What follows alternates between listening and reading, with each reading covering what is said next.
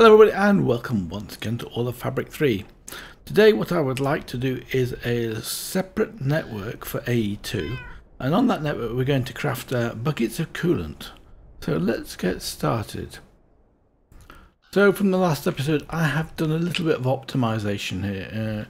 I've reduced this down from about 5 channels to about 2 by pushing this basic tank against this fluid infuser. And then pushing the fluid into the infuser saves actually a couple of channels. But we're going to do the same thing again today, but this time we're going to do it with coolant, which requires a processing recipe, and I'm going to use a separate network to do this. So the first thing I'm going to do is actually going to put a little quartz fiber here, because I would like to create a new network. And I'll put this down because I probably need it as it happens. One orange network like this. And on here I am going to put an ME interface.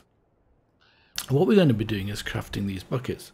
The recipe for the buckets is, well, this actually makes the fluid coolant with water and lapis lazuli in the fluid infusing process. Fairly straightforward.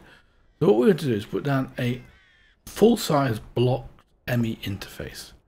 And then I'm going to right click this block in the direction I would like the items to go. So I want to do that. I right click it in, you'll see there's an arrow on it.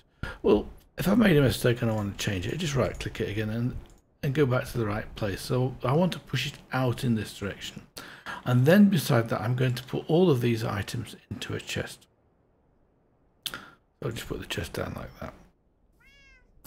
So when we put the crafting recipe into here, this is the crafting recipe, we can actually order a bucket. And what will happen is of coolant, and what will happen is those items will go into there, as long as we got them, of course, in stock. So let's order a bucket of coolant. I think I must have typed something wrong here. Here we can craft a bucket of coolant. So what will happen now is these items have gone into here. Fantastic. So what we do now is we would like to put onto this. Oh, actually, that's not quite what I want. I don't want this linking into this, because then it uses a lot. It'll start to use channels more than I expect it to use. I think that's the case. So what we got to do down here is we are going to put an export bus on here, so we can export the items back into the system when it's been finished. So here's my ME export bus. I can put this on afterwards, of course. Don't just do it straight away like that. Okay, so that's now going to export, and what it's going to export is buckets of coolant. We won't put that in yet, we'll do that at the end, so we can step through this bit by bit.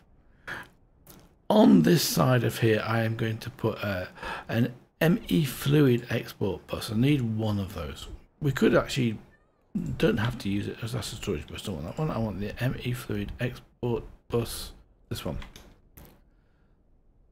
And what I'd like to put beside this is the fluid infuser. So we'll put the fluid infuser down here like this. And on this side we want to import fluids. So let's just put the export bus to import fluids. And well, of course what we have to do is we have to say what fluid we're going to export. So first of all, have a look at this. It's empty. It's got power, but that's from before. I'll have to connect it up as it happens. We'll do that in a second. So let's right click this and then put into here a bucket of water, and that will now start to export water into this fluid infuser when we've set the sides. So we need to set the sides first of all. I need to change this to configure mode and right click this. So the items that we want are from the back. So let's just clear off these. I don't know whether you can press shift now to make any difference. So the ones we want is to import items from the back of this machine. Like that, and what it will be importing we haven't said yet, and fluids we want to be importing from the right hand side here. So as we do that, you can see it's already got the water into it. So then what we can do is we can put on this side of here an export, but another export bus. This time we want to export items. And what we want to export into this is a bucket, is a lapis lazuli, sorry. So those are the two items, and that should start to make coolant, but we have to, where's it gone to? Oh, of course we're not connected to this chest in yet. Okay, fine. This chest has got those two items. So what we have to do on this is we have to put a storage bus. Now, you can't do an import bus to do this. You have to use a storage bus because it needs some form of storage. And here you see, as soon as I did that, you got 3 lines and 3 channels in use, which just makes sense. We've got 1, 2, and 3, and it started to process. It'll run out of power before it finishes processing, but that's no big deal. We'll just take some power from here. This is a solar generator, so we can simply put this onto here and bring it across like, and we're in the way. Let's put it down on top of that like that. So this will continue processing and it will produce 1 bucket of coolant will come into here. Fantastic. So in this chest all we should have is have a bucket, and what we need to do with this bucket, we need to put it into a tank as we've done it before. So let's just put down, what I would like to do is a bit sort of extra. I don't need to do this, but for the sake of demonstrating what I want to demonstrate, we will do this. Now in here we would like to put an ME fluid storage bus like this and put that onto there. And what that's going to do is it's going to store the fluid. But first of all we have to configure this again. Now we need to configure the fluid. So we need the output of the fluid to go on the right hand side like this. And then that should, if I'm not mistaken, get stored into the bus. But in fact, it actually gets stored here. We should still have our bucket, but it's available on the network. So for example, if I go and pinch my fluid monitor from over here, I probably should make a second one. One. And just put that down on one of these connectors. It doesn't really matter which one for the time being. Oh, there it is. Alright, we can do it. We can see from here we've got 1 bucket. So it's also got 8 buckets of water. And they'll be stored in here. We have 8 buckets of water and 1 bucket of fluid. So we're seeing those 2 items. Let's break this again. Didn't quite go into the right place, but it functioned as I wanted it to. So now we need to put down our tank. So I've got a tank here, basic tank. It's actually got a little coolant in now. I think I'll get rid of this coolant first of all. To get rid of it, you just break it like that. So it's now an empty tank like that. So we can put this down. I would like to put it down facing this direction. So what we are going to do, we are going to export into this tank. So we need another piece of cable here to connect that in here. And what we are going to do is we need to export into this tank a empty bucket. So let's do that. I needed the empty bucket. I need the ME export bus. That's right. Okay. And then what we're going to say in this ME export bus, we want to export empty buckets. So with a bit of luck, now we should see. Now we've got to configure this, of course. Let's configure this first of all. So slots. The input is going to be coming from the back side, so we need to do that, and then you can see that's automatically input. We don't need to do anything else. Now it needs fluid, so let's go to the fluid side here, and what we need to do is we need to import from this side here fluid. We need to tell it what fluid we need to import, so we'll come to here and we'll put an ME fluid export bus onto here, which will be this one like that. And then what we say we want to export is coolant. Let's just put a bucket of coolant into here, and that should now have, this should now be empty. It is. It's going down, as you can see. Now it's empty, and this should have 1 bucket's worth of, actually it hasn't got 1 bucket's worth, but I don't know, this happened to me last time, of coolant. Let's just put this bucket of coolant into that, and that will fill it up. Somehow it disappears a little bit. So we've got 957, so there's about 43, which has somehow disappeared into the network. I suspect that's a bug, actually. And then this has gone into the output. So all we now need to do is we need to come along here. We've set up on here. Oh, I haven't got any buckets of coolant anymore. I've got a few buckets of coolant around. Let's just get one of those out of here for my extra tests. So on this one here, we're going to export buckets of fluid, of coolant. And here we need to import buckets of coolant. So I'll just check it's actually output. Oops, I need to configure. I didn't want that to happen. That shouldn't have happened. Let's just put that back in there and then do that again, and this time it'll fill it up. So on the output side, which is the back side, let's click that. We need to go outside the back here of the output, and then we need to simply say on here, oh, that's the export. Oh, I haven't connected in yet. Oh, I sound silly me. Right, I thought there was something wrong. So let's put on here now another cable down here and here, and then we simply need to put the last one of these, which is an import bus, which is going to import the bucket like that. So of course now we have to say on the left hand side the output, I said here was the wrong one. It's not going out the back, it's going out on the left hand side like this, and as soon as we click this, the bucket should disappear like that. And then the bucket is now in. Actually, it's gone. It's already gone. It's been processed, and we should find that recipe disappeared, and which it has done. If I'd actually not configured this here, let's just not configure it. Remove that. It would have stayed in this chest. Let's just test that. So it'll do the whole of this process and stay in the chest. So let's just. I've got one of those now. Let's just craft another one.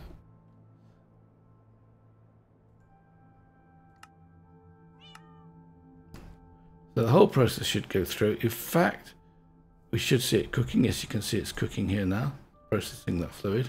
There should be a bucket waiting in here to be filled up as soon as that gets to 1,000 millibuckets. And when it's completed, any second now, this will disappear through like that. And then this should stay and come into here, which it has done. Yes, it just looks as though it was appearing there. So it's actually in this chest. So of course, as soon as you put this into this filter, that will disappear out of this chest, and it will complete the crafting recipe, processing recipe, and we get a bucket. So it's just like that.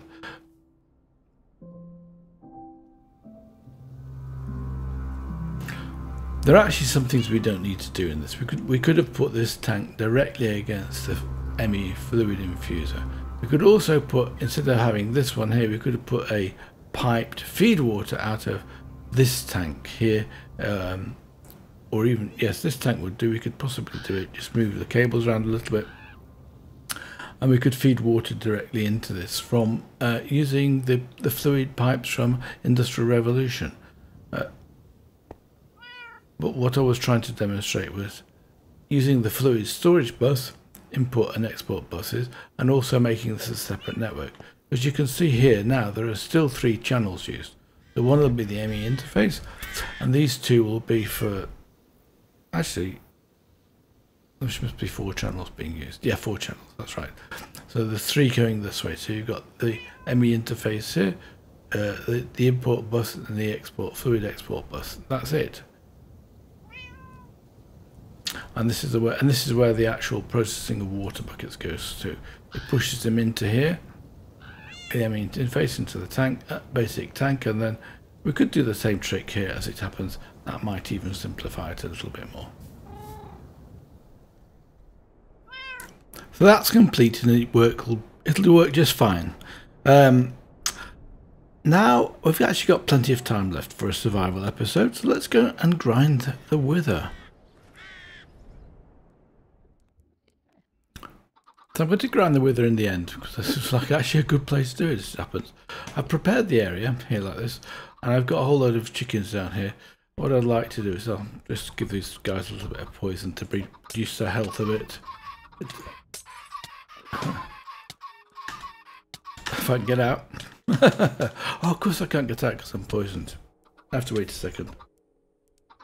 Well, this bringing these guys down to half a heart. They won't die, but they will actually be ready, so we can start to prepare for the Wither.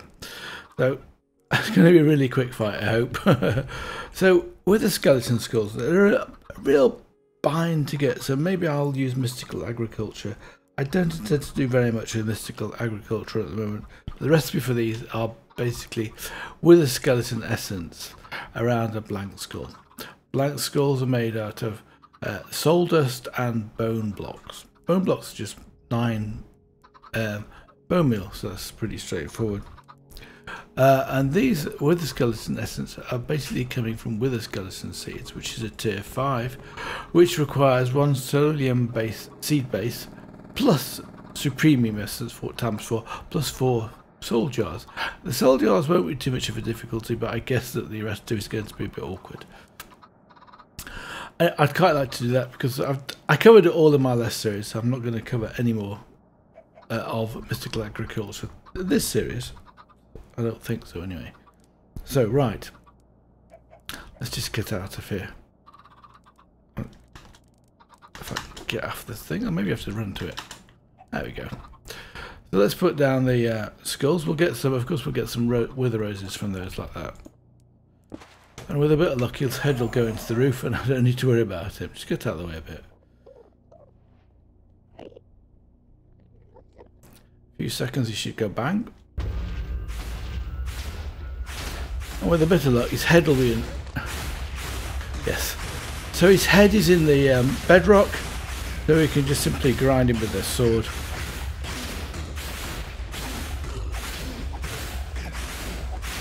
How much is he doing? 19. There he goes.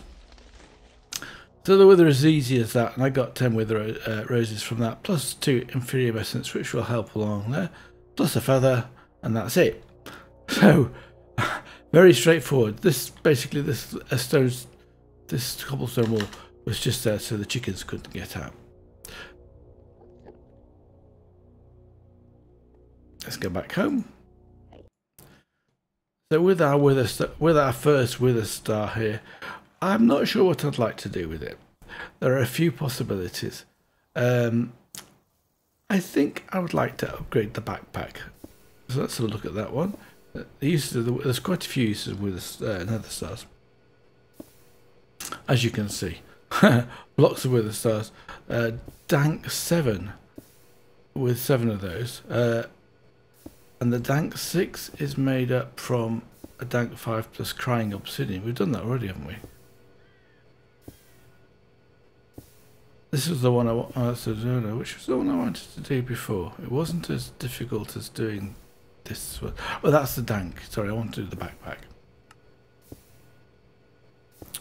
So this one here is from Kibby. Kibby's now got wither-proof blocks. I tried them out, but I think you have to do something special with them because the wither kept on glitching out of them. Not very helpful to me. Where's the backpack gone? So look. That's actually no K. No, don't. I need E. That's right. It's in my. Here we go. So let's look at the uses of the bejeweled one. Right, we can do it with this recipe here. So that's what I'd like to do. I'll just do that. Soul sand. I actually don't have very much soul sand. So let's quickly go to the Nether and get some, because I would like to show you something else in the Nether. I have been doing some mining down there. Let's go down to the Nether mine here. I've also got to be careful. It depends which mobs are about. Let's have a look in here. This is I've got 41 ancient debris in here, but I do have a problem with fuel as it happens. The pumps aren't working as well as they used to be doing. So this one here, it tells me, it says it's 10% faster because I've only got one of these drills active. I've got one netherite drill here. And in here, as we said, we've got lots of glowstone. And the idea was to get some glowstone. We've got a lot of gold, and we've got this almost a stack of this, and it's not very far from it. It's actually got a long way to go. It's only like 15% or something like that. But what I'd like to do is to move this down, probably to the next one. I think this is the one I'd like to use. Have a look at it. Soul sand, yes, exactly. So we get netherite and 1.2% of that. Sulfur crystals, also pretty decent, and 12% glowstones. That's not too bad. So anyway, I'll set that up in my own time. So I'll just go and get some more soul sand and be back in a few minutes. Well, that took quite a long time to find some soul sand, but I managed to find some in the end. So let's get this backpack upgraded. Let's actually do the uses of it.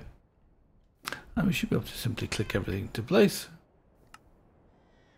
I have to put the backpack in the middle. Hopefully we don't lose any of the stuff. And then we get a withered backpack. And the uses of this one is to make an end one, which we can also do. Let's have a look at this one. How much has it got in it? Withering expanse. So we get another. Oh, actually get quite a lot. Let's go and do the last one because I've got heads. No shortage of heads here. Let's break the stuff quickly. Can reach. Oops. There we go. What else did we need? Endstone, wasn't it? I've got plenty of endstone. Should have some with me actually. Yes, I probably have got one of these things. In fact, it's probably in the backpack here in the Dank 4.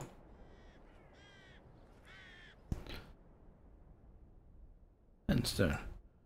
Take a stack of that. Then we can make the last one of these fairly quickly. The use of this one. It just needs to go in the middle. And then we get the endless backpack. Have a look at that one. Completed the challenge, the end. Okay, fantastic. Oh, that's nice. Got a lot of space in that one. Like that a lot.